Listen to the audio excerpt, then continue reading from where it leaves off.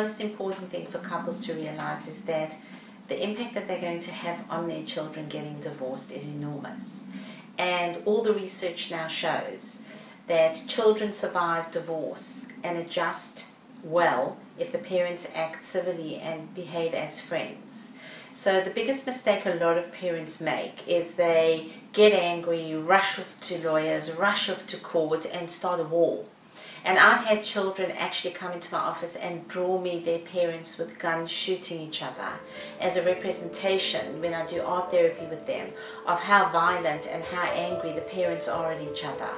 So I think it's quite important for parents to realize that if you create a warring situation, your children are going to become victims of a war between two parents, both of whom they love and don't want to have to choose. So it creates quite unstable environments for the children. And if the parents actually realize that creating a harmony of separation and showing the children that if relationships don't work, you can move into two separate happy environments where they can see a happy mom and a happy daddy, and create a situation where the family can work together in harmony rather than in such an angry, violent situation, which then affects the children at school, it affects their friendships, it affects the parents going to work. Like, for example, I had one wife who told the husband she can only see the children from 5 in the afternoon till 7,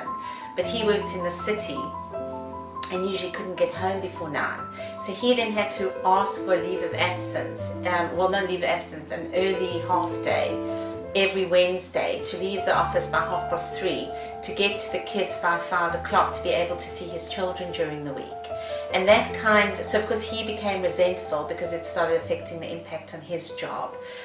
She didn't care actually, because she was angry that he wanted the divorce, and they were just landing up where eventually got to the point where one of the children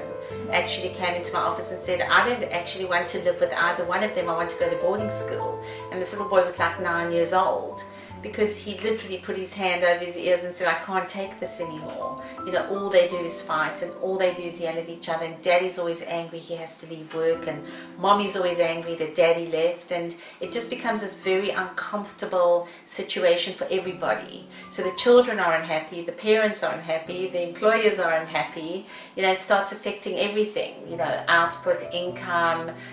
promotions, bonuses, you know, the whole life of the family is then stuck in trauma rather than moving towards healing because the parents aren't at war.